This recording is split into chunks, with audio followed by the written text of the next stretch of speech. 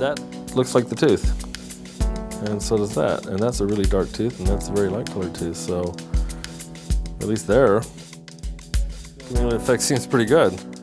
The fact that you can have one composite and put in a light tooth or a dark tooth and have them this close is amazing. This looks like it'd probably do almost everything with one shade. In the brief usage that I had here, that stands out to me is probably the fact that it blends so well with the two different shades.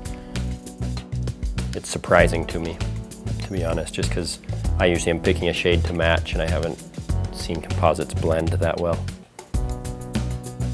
It helps with stocking, so I don't have to stock as much of each shade.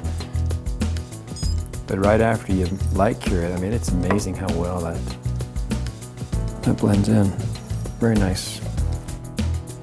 It's going where I want it to go, staying where I want it to stay. It's gonna save time, you're gonna be achieving a really good result. I think it's a game changer for sure.